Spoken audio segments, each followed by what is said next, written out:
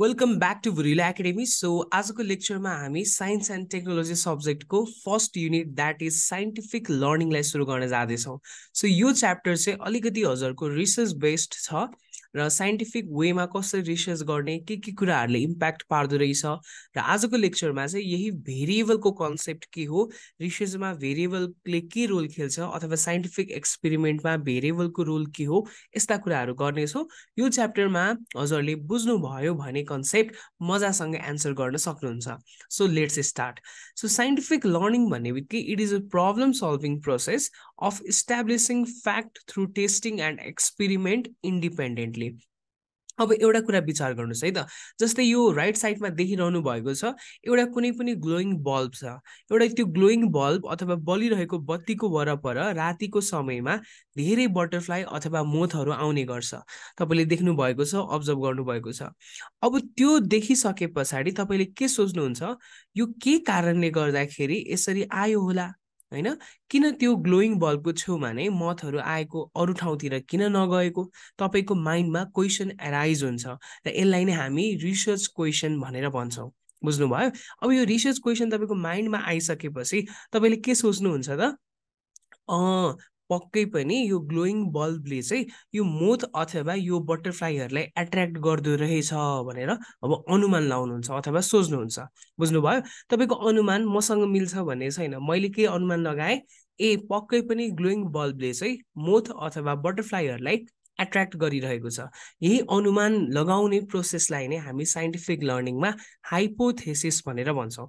अब hypothesis set गर्नुभयो तपाईँले, यो कारणले गर्दा नै यस्तो भएको होला भनेर अनुमान, यो 100% स्योर रिजन हुँदैन। हाइपोथेसिस भनेको अनुमान लगाउने हो, टुक्कामा हान्दियो भन्छ नि मान्छेहरूले, यसले एन्सर टुक्कामा भनिदियो भन्छ नि, हो त्यो भनेको हाइपोथेसिस हो है। अब त्यसपछि तपाईँले बल्ल के गर्नुहुन्छ त, एक्ज्याक्टली त्यो ग्लोइङ बल्बले मथहरूलाई एट्र्याक्ट गरेको हो कि होइन भनेर अब इन्भेस्टिगेट अथवा तपाईले अनुसन्धान गर्न थाल्नुहुन्छ, एक्सपेरिमेन्ट गर्न थाल्नुहुन्छ। हो, यसरी फर्स्टमा तपाईले के गर्नुभयो, त्यो मथहरू जुन आइरहेको छ ग्लोइङ बल्बमा त्यसलाई अब्जर्भ गर्नुभयो र अब्जर्भ गरिसके पछाडि तपाईले के गर्नुभयो त, अब आफ्नो माइन्डमा रिसर्च क्वेसन बनाउनु भयो, किन होला त यस्तो भनेर। र त्यो रिसर्च क्वेसनको आधारमा तपाईले एउटा अनुमान बनाउनु भयो जसलाई हामी हाइपोथेसिस बिल्डिङ अथवा हाइपोथेसिस सेटिङ भन्छौँ। अब त्यो अनुमान हो कि होइन भनेर अन्तिममा तपाईले त्यसको के गर्नुभयो, टेस्ट गर्नुभयो। तपाईले सोचेको कुरा भ्यालिड छ कि छैन त्यसको भ्यालिडिटी टेस्ट गर्नुभयो। सो साइन्टिफिक लर्निङमा सधैँ हुने भनेको के रहेछ, अब्जर्भेसन रहेछ, त्यसपछि रिसर्च क्वेसनको राइज रहेछ र त्यसको हाइपोथेसिस बिल्डअप गर्ने र अन्तिममा चाहिँ त्यो भ्यालिड छ कि छैन, आफ्नो जुन सोचाइ छ त्यो सोचाइ अथवा आफ्नो अनुमान त्यो चाहिँ राइट छ कि छैन भनेर टेस्टिङ गर्ने। सो यो नै हो जेनरल साइन्टिफिक लर्निङको प्रोसेस। अब यो साइन्टिफिक लर्निङको प्रोसेस हामीले जुन कुरा गऱ्यौँ यसमा विभिन्न प्रकारका भेरिएबलहरू इन्भल्भ हुन्छ। हेरौँ, अब भेरिएबल भनेको के हो त्यो कुरा बुझौँ है त फर्स्टमा। अब यो हाम्रो एक्सपेरिमेन्ट जुन हामीले अब क्यारी आउट गर्न जाँदैछौँ, यो एक्सपेरिमेन्टमा चाहिँ जुन कुरा हैन, क्वान्टिटी पनि हुनसक्छ अथवा कुनै एउटा फ्याक्टर हुनसक्छ, कन्डिसन हुनसक्छ, जुन कुरा चाहिँ भेरी गर्छ अथवा चेन्ज भइरहन्छ, यसलाई नै हामीले के भन्छौँ, भेरिएबल भन्छौँ। Generally any quantity that भेरिज during the life span अथवा let's say span only of an experiment is known as variable है त। सो भेरिएबल भनेको मेजरिङ क्वान्टिटी पनि हुनसक्छ, हेर, फ्याक्टर पनि हुनसक्छ, कन्डिसन पनि हुनसक्छ। यसलाई हामीले चेन्ज पनि गर्न सक्छौँ अथवा चेन्ज नगरिकन कन्ट्रोल अवस्थामा राख्न सक्छौँ। अब यसकै आधारमा हामीले के गर्छौँ त, एक्सपेरिमेन्टको बेसिसमा भेरिएबललाई 3टा टाइपमा डिभाइड गर्छौँ। एकदम कन्सेप्ट बुझ्नु, एउटा इन्डिपेन्डेन्ट भेरिएबल, डिपेन्डेन्ट भेरिएबल, अर्को कन्ट्रोल्ड भेरिएबल। अब यहाँ लेखिएको छ, हेर, what I change is independent variable, what I observe or major is dependent variable, र कन्ट्रोल्ड भेरिएबल भनेको what I keep the same. अब यो कुराहरू अहिले सुन्दाखेरि नबुझेको जस्तो लाग्न सक्छ, पछाडिबाट एक्जाम्पल दिँदै जानेछु, त्यति बेला बुझ्छ। अब यो जुन डिफिनेसनहरू छ यसमा म लास्टमा आएँ, जस्ट अब तिमीले फर्स्टमा यो हेर्न पर्यो। अब एकजना राम भन्ने मान्छे छ अरे, हेर बच्चा।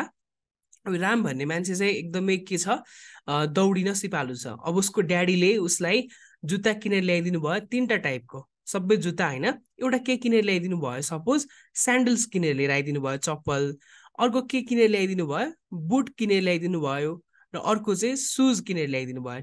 तीनटा प्रकारको फुटवेयर ल्याएर आफ्नो छोरालाई दिनुभयो। ल छोरा, जुनमा तिमी बढी राम्रोसँग दौडिन सक्छ त्यही लगाएर दौडी भनेर कसले भने त? रामको बुवाले भने।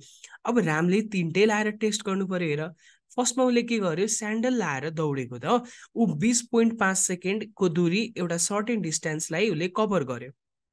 अनि सुज लाएर त्यति नै डिस्टेन्स उसले 20.8 सेकेन्डमा कभर गर्यो।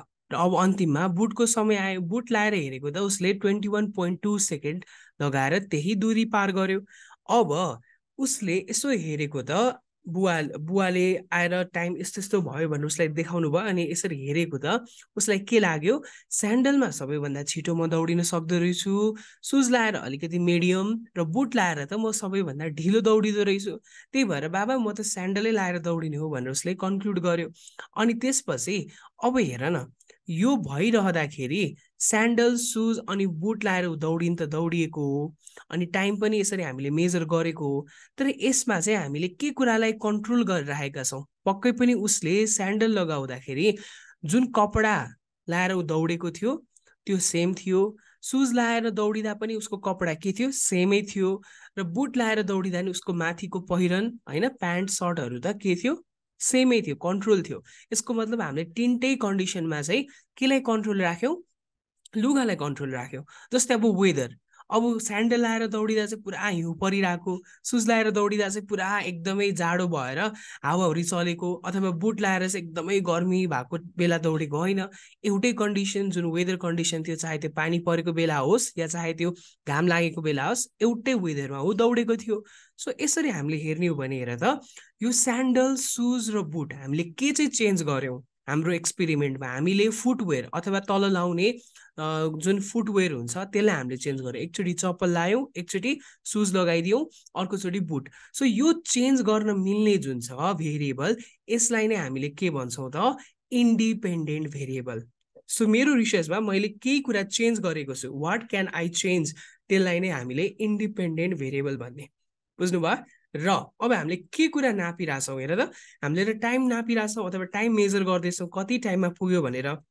सो त्यो अब्जर्भ अथवा केही कुरा मेजर गरिरहेको छौँ नि हामीले, त्यसलाई चाहिँ डिपेन्डेन्ट भेरिएबल भनेर भन्ने। र अन्तिममा जुन कुरालाई हामीले कन्ट्रोल राखेका छौँ, हेर लुगा त्यही लगाएका छौँ र वेदर पनि त्यही छ। सो यस्तो कन्ट्रोल्ड हामीले कुनै कुरालाई राखेका छौँ, फ्याक्टरलाई, कन्डिसनलाई भने त्यसलाई हामीले कन्ट्रोल्ड भेरिएबल भन्ने।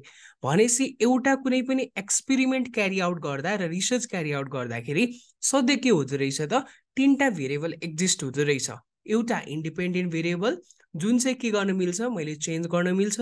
अर्को डिपेन्डेन्ट भेरिएबल जुन चाहिँ मैले मेजर अथवा जेनरली अब्जर्भ गर्छु। र अन्तिममा कन्ट्रोल भेरिएबल जसलाई चाहिँ मैले कन्ट्रोल गरिकन चेन्ज गर्दिनँ। सो यो भनेको चाहिँ तीनटा टाइप अफ भेरिएबल भयो। हजुरहरूले एक्जाम्पलबाट बुझ्नुभयो होला। अब यो हामी भर्खरै अगाडि कुरा गरेको जुन टाइप्स अफ भेरिएबलको डिफिनेसन्सहरू छ त्यतातिर जाउँ। सो इन्डिपेन्डेन्ट भेरिएबलमा के लेखिएको छ? It is the manipulated variable that scientist पर्पोजली change in an experiment. है त, चेन्ज किन गर्छ, कसरी एफेक्ट गर्छ त्यो हेर्नको लागि। जस्तै अघि हामीले हेऱ्यौँ नि, फर्स्टमा स्यान्डल लाउँदाखेरि कतिको स्पिडमा दौडिन सक्यो अथवा कतिको टाइम त्यसले कभर गर्न सक्यो, सुज लाउँदा के भयो, बुट लाउँदा के भयो। सो इन्डिपेन्डेन्ट भेरिएबल चाहिँ कज जस्तो हो, एउटा कुनै एक्सपेरिमेन्टको लागि कज, त्यो कजले गर्दाखेरि के इफेक्ट पर्छ भनेर हेर्नलाई नै हामीले इन्डिपेन्डेन्ट भेरिएबलको युज गर्छौँ है। सो यसलाई हामी एक्सपेरिमेन्टल भेरिएबल अथवा प्रेडिक्टर भेरिएबल पनि भन्छौँ। अर्को डिपेन्डेन्ट भेरिएबल हेर, जुन कुरा हामीले मेजर गर्न लागिरहेका छौँ अथवा अब्जर्भ गर्न लागिरहेका छौँ to see the result or the outcome of the experiment, यसलाई चाहिँ हामीले डिपेन्डेन्ट भेरिएबल भन्छौँ। सो इन्डिपेन्डेन्ट भेरिएबल भनेको चाहिँ कज रहेछ, तर डिपेन्डेन्ट भेरिएबल भनेको चाहिँ इफेक्ट। त्यो कजलाई युज गरेर इफेक्ट के आयो त होइन? स्यान्डल जुन हामीले कज युज गरेका थियौँ त्यसको इफेक्ट कति सेकेन्डमा त्यो ट्राभल गर्न सक्यो त्यो बच्चाले, त्यो नै भयो हाम्रो डिपेन्डेन्ट भेरिएबलको कन्सेप्ट। ओके, ल यसलाई चाहिँ हामी आउटकम भेरिएबल पनि भन्छौँ किनभने यसले रिजल्ट र आउटकम दिने गर्छ। अर्को छ control variable, that is constant or unchanged, यसलाई चेन्ज गर्न मिल्दैन एक्सपेरिमेन्टको बेला। सो यो चाहिँ हाम्रो कन्ट्रोल भेरिएबल भयो, यसलाई हामी कन्स्ट्यान्ट अर अनचेन्ज भेरिएबल भन्छौँ। ल अब यो कन्सेप्ट हामीले भर्खरै हेरेका छौँ, यो बच्चा दौडेको है।